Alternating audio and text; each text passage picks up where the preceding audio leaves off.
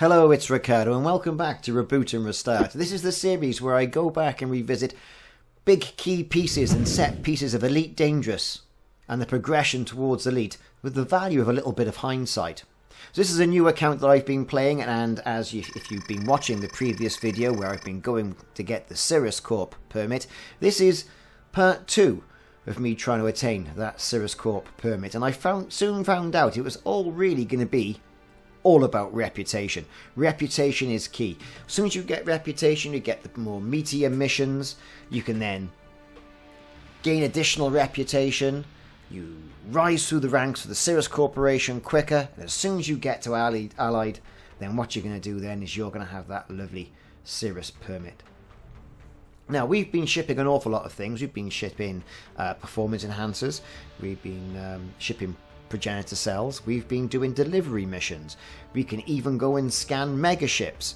All those sort of things are going to get you to your end result, which is going to be getting that Sirius Permit. Now, some people will rock into a combat zone feeling all combat-y and do some combat.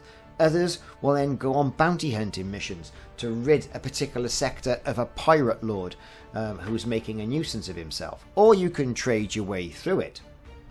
Trading your way through it, I think, given the fact that the Procon system, which is where we're at, and Davy Dock, where we're getting our missions and where we've based ourselves for this entire process, is so close to the beginners section that's been put into the game by Frontier, that perhaps the Sirius Permit is going to be one of the first permits you're going to get. Now, people are always going to want to go to Earth as well, and we'll do a video on going to Earth at a future time.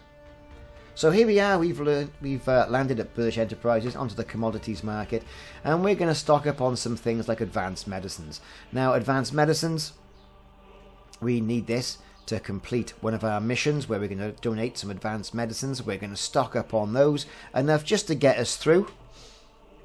And I've always learned by taking a few extra. Now, if you get interdicted in space and someone has a go at your cargo hatch, what are you going to do? You've got to go all the way back then and pick up some additional items. Whereas if you get shot and it starts spewing some cargo into space, effectively, if you've got a bit extra, then you might be alright. So always get about 5% extra, just on the off chance. We're going to buy some basic medicines because the Procon system, where Davy Dock is situated, is in a state of outbreak. Now, outbreak means they're going to want advanced medicines. They're going to want basic medicines. They're going to want progenitor cells. They're going to want, performance enhancers. And all these are being sold at the high-tech areas. Now, as you'll notice, they're quite abundant at this one particular station. However, some stations, they're more than likely not going to be. And the closer you are, the less in abundance they are to that one particular outbreak system. You might get a good full cargo load the first time, but then the second time you might find yourself a little bit lacking. So we're going to take what we can on the progenitor cells, and then what we're going to do is we're going to do a quick assessment. We've got a full cargo capacity of 172 tons. We can see there's a supply of only 16 tons remaining on progenitor cells, so we're going to have to find somewhere else to go and get those. Now, fortunately, close to Davy Dock and the Procon system, where we're doing the Sirius Permit missions, there's quite a few high-tech stations and systems around, and that's great for a number of reasons. Reason number one, yes, you can go and get your stuff for your missions. Progenitor cells, basic medicines, advanced medicines, all that good sort of stuff. And stuff that you generally find at high-tech systems. Second good thing is that as you progress through these missions, you're making money, right? And making money is what it's all about in Elite Dangerous. And then, once you make enough money, you can upgrade your ship. Or buy a new ship. Let's face it, now I'm rocking around in the Python. Now, these ships are getting more and more achievable earlier on in the game, what with the Void Opal mining aspect.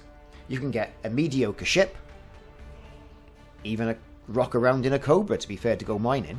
Mine some Void Opals, do a couple of those journeys, shouldn't take you more than a couple of hours, and next thing you know, you are swimming in credits, and enough credits to get yourself a bit of a beefier ship.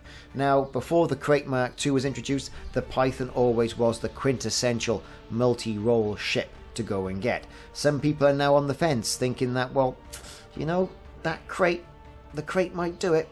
And then you've got the crate phantom. But let's cut right the way through it. I like using the Python. I like the retro look of the crate, but for this situation I'm using the Python.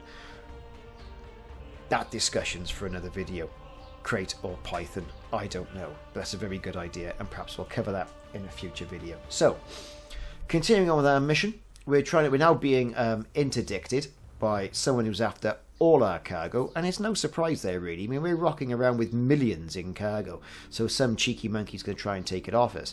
But if you've got a good flight stick and you know what you're doing, evading interdiction is going to be quite simple.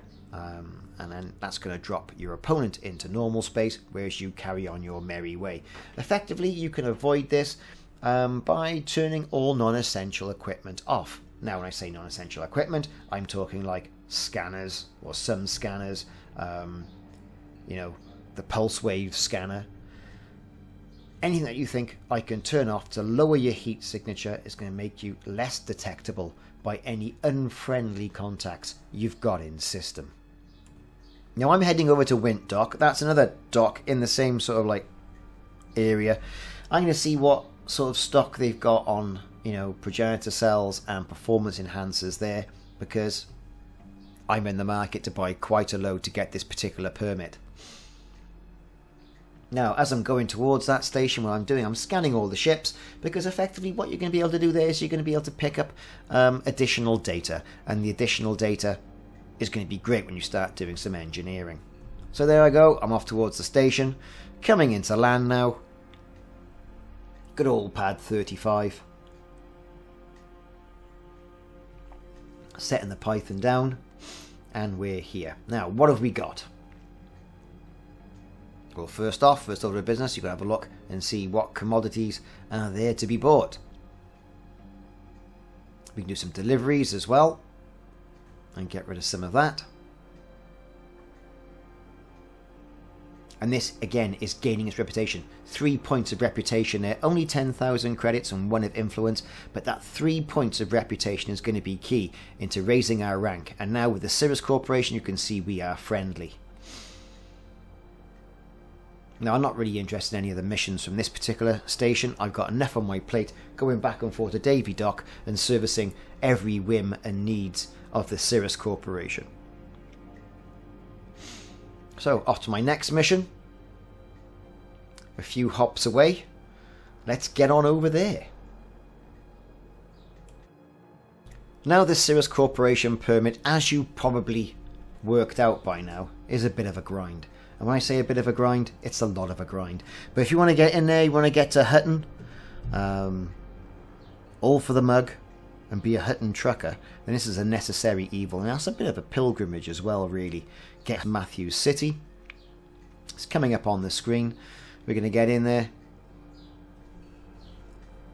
You know, there's no dramas in getting there, really. It's just quite a laborious, long old, drawn out task. Just flying there. It's 62,000 light seconds away. You're in for the long haul, let's face it. And while you're flying around to all these different stations, it gives you time to reflect, I suppose, really, on what the hell it is you're actually doing. Why do you need a Sirius permit? Why do you want to go on a pilgrimage to Hutton Orbital? Nothing particularly there apart from a bunch of mugs, a couple of things to scan. Take you about an hour, 45 minutes to get there in Super Cruise. What's so special about it? And I think an awful lot of people just want to get there. And of course, it's also a precursor to Marco Quent, which is an engineer that you'll need to unlock by going through the engineer unlock tree. Now I'm delivering more items here. Again, influence, well, I'm not particularly interested in that. I mean, 2 reputation, 3 influence. It's not going to hurt, really, is it? I mean, I'll get 314,000 credits and 2 reputation and 2 influence there. Well, might as well go for that, wouldn't it, really? Because I'm not really fussed on influence. Keep your 3 pips of influence. I'll go to 314,000 credits, thank you very much. And this is where it's all about. So you've got to pick the rewards for the missions that you're doing. And as a result of this, right, you could come away with not gaining as much reputation as you wanted because you've misclicked. So let's head on off back to our next mission, where we're going to go and drop some more items off.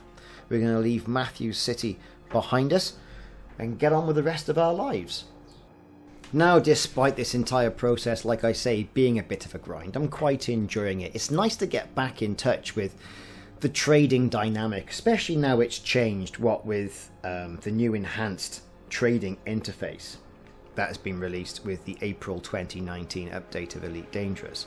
Now, those of us who are watching this after the effect and are new players and have no idea what the old interface was, this new interface typically does give you an awful lot of intuition in regards to where to buy stuff, where to sell it, where it's good to sell it, where you're going to get the most price. And I think that is key, really. And it's certainly helping a hell of a lot on this particular mission. Now, here I am back at Davy Dock, and this was the system, the agricultural system, agricultural station that I picked to do all my Sirius Permit missions. There's a lot of missions here, a lot of good missions, a lot of Sirius Corporation missions that I think you're not generally going to get elsewhere, and it's in Outbreak, so you know if you want to make a little bit of scratch on the side, that you can rock up with advanced medicines and they're going to rip your arm off. You can rock up with progenitor cells and they're going to rip your arm off. You're going to make some money and you're going to be there laughing all the way to the bank or to the Imperial Cutter shop. The ability you see here, you know, deliver fruit and vegetables, that's something I've got to go and do. Outbreak aid, and I need 6 tons of this, I need 6 tons of that. We're going to deliver, we're going to empty the cargo hold as much as we can and gain as much reputation as we can as we start delivering these things back to Davy Dock. Now here we go. So influence again is 3, reputation is 2, so I might as well go. I don't want limpets, do I? But again, 352,000 credits and 2 reputation and 2 influence. Now why would you not do that? Again, a very key thing, and it's starting to creep up slowly now into the friendly area, the friendly access of this. You know, we've got some of these missions here, 501 tons of progenitor cells. Well, that's going to be a right chore to do, and I think I'm probably going to get there without doing it. We're going to go for the 3 points of reputation here and 10,000 credits, because like we've said in previous videos, earning the credits during this process is an added bonus, but it's not important to me. We're going to deliver now some basic medicines. There you go. Complete that. Again, what have we got in regards to reputation? Not much in reputation there, really. So we might as well go for some conductive components that have got some rarity there as well, because it's just 1 pip of reputation. Again, I'm not bothered with influence. There you go. It's creeping up slowly. Performance enhancers. We're going to donate 42 tons of those. Great. Because we know we can get hold of those, and that should be a pretty quick win.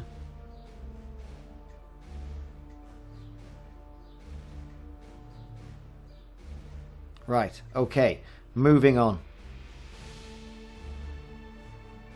Doing some donation missions as well to get our reputation up there. We still nowhere near the ability to acquire that one particular permit. So what's this? Here we go, deliver 12 units of fruit and veg. Brilliant. Well, we've got all of those. Let's deliver some more items here, at least in part.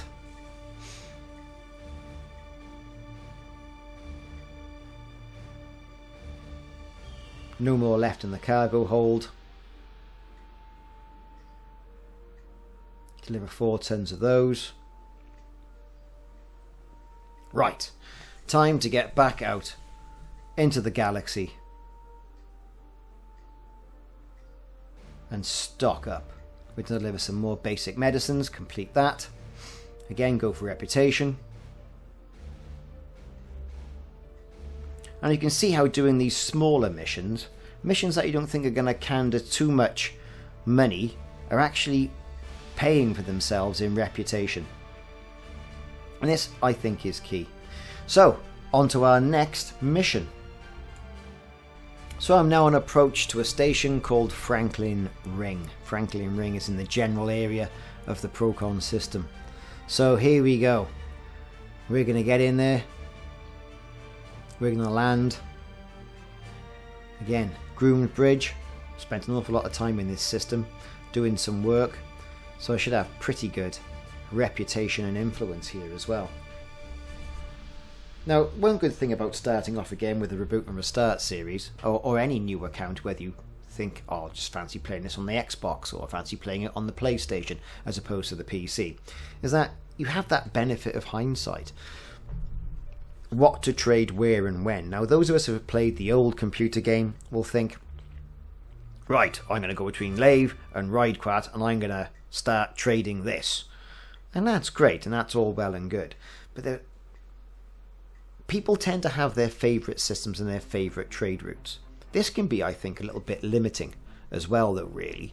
I tend to not home myself on any one particular system. I don't have these home systems that a lot of people do have. I tend to just get on with things. As you can see, I'm now going for the 3 pips of reputation there. Ooh, we're friendly. Look at that. We're not too far away from Allied. It's not going to be too long before we go and get that now. And as a result of not being homed, I tend to sort of build my reputation and influence up with a lot of systems where I go and tend to trade wherever things take me. I'm not sure if that's a good way of doing things. I don't know. Put something in the comments if you think it is.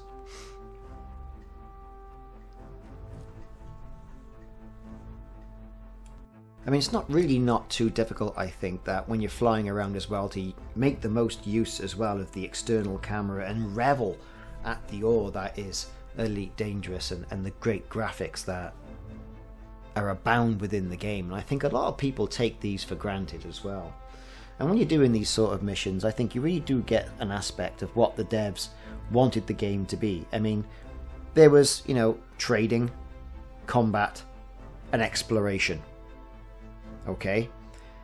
Originally. Now there's player factions and wing missions and bases and planets you can land on. There's a full smorgasbord of things that you can actually go and do. And so far, there's not another game, I think, that has candid my interest out there like this. Yes, I play an awful lot of Subnautica and I like it, I really do. And they are Billions and Battlestar Galactica and all the other games that I've got on my channel. But I always keep coming back to Elite Dangerous. And as a result of which, I do feel like I'm an avid supporter of the game and its dynamics. And when it changes, I think people get very animated about this, especially this latest thing about people cheating. People cheating in the game with these applications. Can't be had with that. What's the point? I mean, are you that rubbish at a game that you have to cheat? I mean, come on, the whole idea of this game is it's you out in the galaxy by yourself or your mates in a wing. If that's not enough help, what the hell do you need? I mean, I come from an era of video games where you had 3 lives and that was it. If you were lucky. Remember Pac-Man? Well, you could gain a few extra lives there as you progress through it, but that was it. And when you got that free life, it was like the second coming. With this, you've got to rebuy with credits. As long as you don't run out of money, you're not going to find yourself in a Sidewinder. Go mining, play your cards right, buy ships and scatter them around the galaxy. You're never going to find yourself back in a Sidewinder unless something catastrophic happens. So why you need to cheat for player v player, I don't know. People boosting shields and people boosting their weapons range as if the engineering stuff wasn't enough. It does make me wonder, it really does, on what people's thoughts about these games are. I mean, there's no prizes to be had. You just turn out to be a bit of a git, to be perfectly honest with you. You rock up in the middle, you've got this supercharged ship from all these applications that you've used to embellish it with additional modifications. And these poor people rock in and end up having a rebuy screen. It's not fair. And hopefully Frontier Development are going to really stamp down on this. I mean, look at this collector mission I'm doing. Collector outbreak samples as well. I've got limpets installed on the ship like I've had in the previous videos. They're going off doing all the hard work for me. And if there's any other swag or, cargo out there to be had, I'm just going to go and collect those as well. All is extra money. Why do you need to cheat? Progress through the game, learn the game. You've paid money for the game. Play it as the devs intended. Go through the grind. Don't moan about it. It's the game. That's what you signed up for. You know, let's not all be a bunch of snowflakes and just get on with things. That's what I think anyway. So the commercial outbreak sample salvage contract has been updated. I can go back and drop those off. I can get back to another system. Go to that system, jump to that system, do that mission. And what's this mission? Very good. Yeah, we'll get ourselves over there and get that completed. So here we are in the Dumata system. We've turned up. No one's attacked us so far, but we're not carrying a hell of a lot of cargo. That is going to be worthwhile to people. We've done an outbreak samples mission. We've done quite a few missions. Now it's time to go and deliver all that cargo over to Wang City. So here we are on Wang City. Starport services. Bit of refueling. Into the commodities market. And let's see what we can do with the Sirius Corporation here. Okay, outbreak data transportation. Complete mission. Thank you very much. We want reputation. 2 points there. Click on that. Thank you. Where are we in the reputation stakes? We are allied, everybody. We're allied. That's absolutely great. I think once we finish the next couple of missions we've got going on here, that will be it, and we'll have our Sirius Permit. Now, one thing I think is absolutely great when you're waiting around inside stations as well is to scan all those ships for that additional data. Seeing what's going on. Someone might be wanted inside that station, and go charging your lasers off in that station though, because you'll find yourself on the wrong side of the law and in the clink yourself. I'm heading back to Davy Dock now. I'm allied. I've got quite a few things I need to drop off there, and as a result of which I think I'm going to gain access to my Sirius Permit, and as a result of that, that'll be this mission over. But I've enjoyed it. I've got there, I've done what I've had to do. I've delivered outbreak samples, I've donated progenitor cells, I've gone and sourced medicines, I've gone and sourced basic medicines, advanced medicines, performance enhancers. Let's clear my finds because I hit something on the way out. I don't want that degrading what I'm going to be doing. Going to the mission board now. Complete my mission. We want reputation, so we're going to have to go basically for that. Have I got enough now to get my permit? That is the question. We are allied. Are we allied enough? I really don't know. Okay, let's move on. Let's scroll down a bit.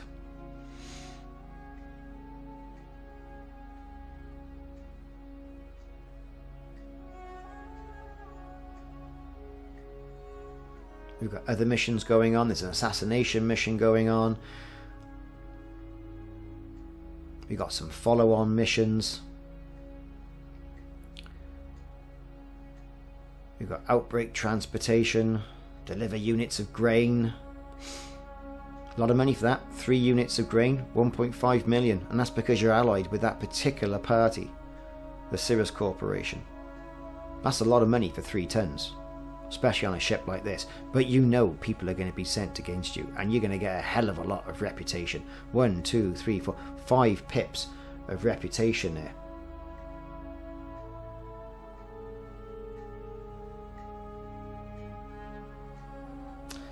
Okay, well, am I going to have enough once I deliver some of these items here and clear my cargo hold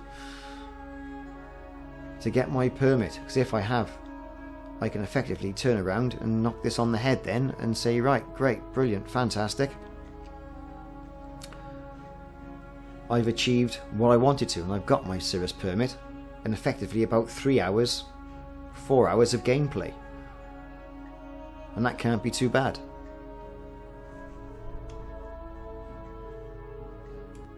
And as you can see in my inventory, I've got all sorts: algae, progenitor cells, performance enhancers.